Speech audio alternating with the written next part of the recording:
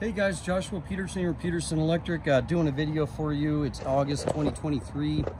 Our new 23 code came out in June 1st. Most cities and counties have adopted it in the state of Colorado. I don't know about you in other states. Some of the other states or counties seem like they're stuck in the 2017, but that means we're 2 editions ahead of them. Our cities never seem to lag. They always adopt the new code right away. So anyways, so today I want to talk about a swim spa for my SEO guide to label this.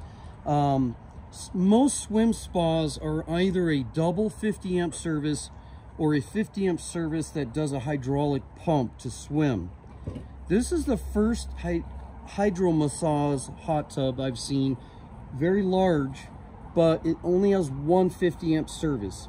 Tricky when you come to bid it, because if you take the panels off like this was used and it's cracked, I don't want to get blamed for cracking something if I didn't get the bid, even if I did get the bid. So without the proper instructions, it's kind of hard to know sometimes what you're up against. But I have gone to a few spas where the service on the house was 100 amp and they needed about 90 amp for the swim spa.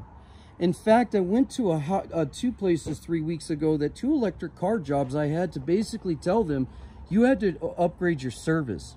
They had 2 other electricians give them the runaround.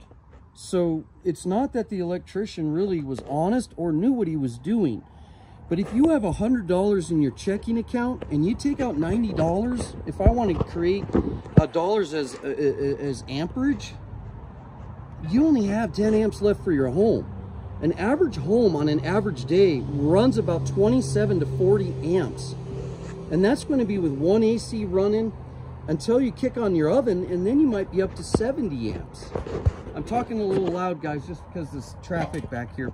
But just to let you know, if you only have 100 amps, that's all you got. And so mini splits compete at night when you're sleeping, and air conditioning units. It's not a video on ACs, but AC units, like I had one yesterday, the AC guy came out and said, oh yeah, it's all fine. It's the breaker. When I put my inrush current clamp, my fluke meter that was 650 bucks, that thing caught right then and there 273 amps for it to start. The normal inrush current, well, the full running amperage was 28. The maximum breaker size was 40. It could be 200 to 300% value, guys, and that means that maybe it's 90 amps to kick on. But this thing was taking almost 670% to kick on. Of course, that little 10,000 ampere stab type, or just a standard breaker, the hacker type was just not, it went out inside, the contacts burnt up. So we broke open the breaker and saw that it was burnt up. Now, listen, swim spas and hot tubs, people don't get in them all the time, but in the winter, if the cover isn't sealed, like you shutting your back door or you got leaks in your windows and doors, the furnace always stays on because the thermostat's never satisfied.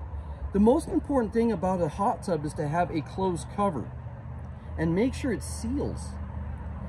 The other side of it is to make sure, you know, in the tub, I would say that the heater, the 4,000 watt element, only lasts about 10 years to 12 if you're lucky in Colorado with all of that hard water that seems to solidify around those connections. Anyways, guys, keep in mind, again, if you have 100 amp, that's all you have. You got to upgrade. But Loveland and Fort Collins are no longer bringing power to your home to upgrade to 200 amp.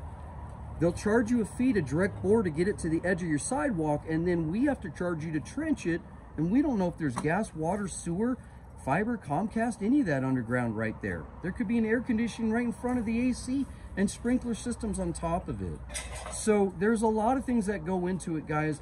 Most people want an average price to upgrade to 200 amp. It's been in the area of $13,000 to $20,000, but the city can charge $3,500 to $5,500 to direct bore a pedestal to the side of your house, or I'm sorry, not the house, but the edge of the driveway. But you could have a gigantic pine tree, or your neighbor's tree's roots are in the way.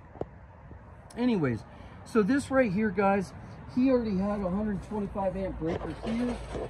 This is a main lug panel. It's a number 2 aluminum though, so you really shouldn't have more than 100. but what's feeding it is 100 amps, so it's okay if it's this size right here. It's basically just a disconnect and protecting what's below it. Now, right here, we've gone ahead. This was already ran for us ahead of time. He did ask us to trench down, so we pulled back the grass. I went down with my boys about 18 inches. I only went about 6 foot, but we wanted to be deep enough that nothing would hit it if he decides to do some new sprinklers. And then we're going to put some direct burial tape right there about 6 inches. And then he asked us to tap it here and come in. I'll show you the swim spa. We have a hot tub. I finally got one last year after 22 years of wiring them, and I'm glad I did. Mine's 575 gallon. This thing, I want to say, is probably closer to 850 gallon. It's a pretty big spa. Really what it is they call it a swim spa, but it's probably more therapeutical than anything with the jets. But the heater still has to keep up with it. So all the jets are here. So we looked on this side and this side to verify there wasn't a second control box. There's nothing. There is connections over here and braces to actually have that, but this model didn't have it. So right over here is where we came into our port. The one controversial thing is that if a man is servicing a piece of equipment, is it within sight? Javen, turn around. Technically, it is within sight. Now, if the disconnect's over there and is it within sight, but if I'm closer than 5 foot to the inside edge of the hot tub, then what do? I can't really put a disconnect over here. Now, we could wire the disconnect to there and go into there, but then look, I've got all that cement and they don't want to trip on it. So it's not, sometimes you just show up and the tub's already set, and what do? Or they have it positioned the way they want it. But this is actually 6.5 foot to the inside edge of the tub, so this is good. There is no other outlet within 10 foot. There is an outlet over there right behind that barbecue, so it's not further than 25 foot. Again, I have no idea why you have to have a 120 volt outlet for a hot tub.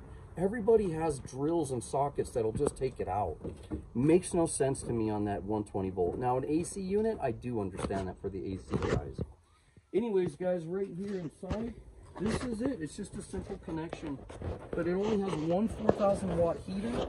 It's a 4 wire, and basically I was looking for a second control box like this to wire it, and there's not. There is 3 pumps right here, right in a row, and they're all grounded, and we tightened up those connections. Now, you know, sometimes these grommets go out, so we don't know if it's going to trip the GFI, but we can't turn it on until it's full. So we might be here another hour just waiting. But this is kind of the connections we do, and this is how we get it when we show up to bid it. They actually told us the connections were over there. They were actually over here. So before I pull wire, I went to both sides and all 3 sides and checked, is there any other connections that I need to know? Because there wasn't any instructions on some of this. Anyways, guys, thanks for joining us. Hopefully that will help you out. Just so you know, this guy did have 150 amp on his house, and I was more than happy if I had to run 90 amps on 150. But I did warn him on the air conditioning units during the summer, since he's using it during the summer, that AC units, they don't like to be more than 10 years without a new start-run capacitor kit, or the motor starts lock rotary. How you know that? You turn your AC on and all your lights start dimming. Thanks, guys, for joining us. Have a good day.